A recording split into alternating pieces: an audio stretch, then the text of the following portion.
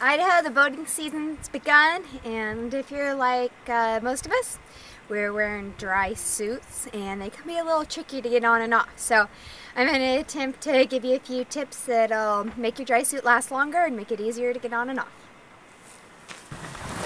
Keeping your zipper in good working shape is a lot easier if you use some zipper wax.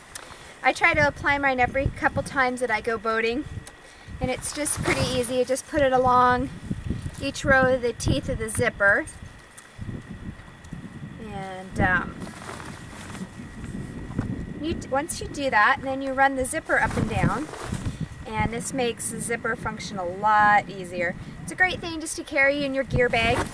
You'll notice the first time it's a little bit easier, and then you run it back and forth a couple times, and then it just wants to close much easier. Next step, getting into your dry suit. One thing I find really helps is wearing a head beanie, because then the neck gasket doesn't pull on my head as much when it's coming over or pull on my hair or get stuck. A couple different techniques. One technique is where you take both of your arms, you're going to set them like this in your dry suit. Then you pull it up and over through your arms. Then, taking both of your hands back here, I like to take one hand and put it in the neck gasket so it kind of comes out like this.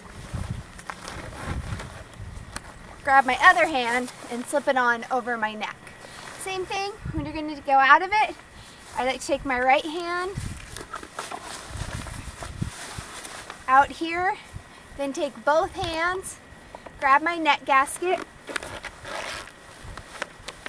slip it off over my head, and then use my left hand to come out. Another way you can put your dry suit on is to go your arm, your head, then your other arm. Once again, having the head beanie is really key.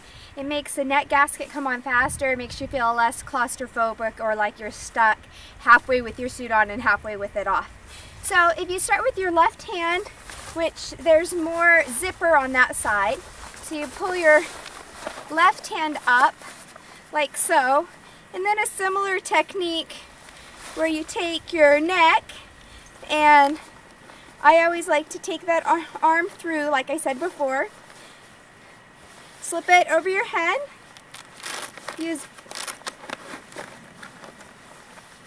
slip it over your head like so, adjust your neck, and then take your other arm inside your suit like that.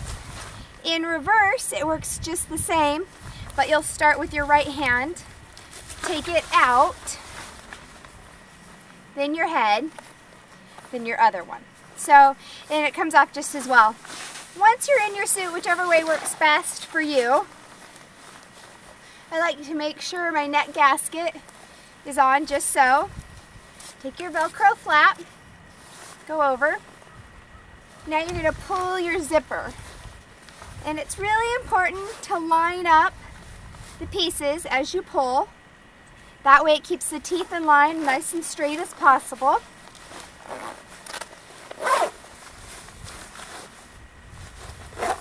Pay close attention at the bottom here that you pull it all the way till it's snug and meshes up tight. I like to pull it down to my overskirt. This part, line up your Velcro all the way over the zipper. That's going to protect the zipper and keep more water out. Push it onto there. Do your neck gasket, and you're set. You're ready. Couple little tips that help. We call it burping your dry suit, but you want to push all of that air out so you don't have a lot of excess air in there, because it's going to fit better. Also, your gaskets, they need to be maintained as well. It's good to keep them clean, keep sunscreen off of them, but you can use like a 303 protectant to keep them supple and to keep them from cracking. One last thing you should always check your relief zipper. Make sure it's closed all the way, because the only thing worse than taking a swim is having your dry suit zipper not closed all the way. Happy spring paddling, and I hope it helps.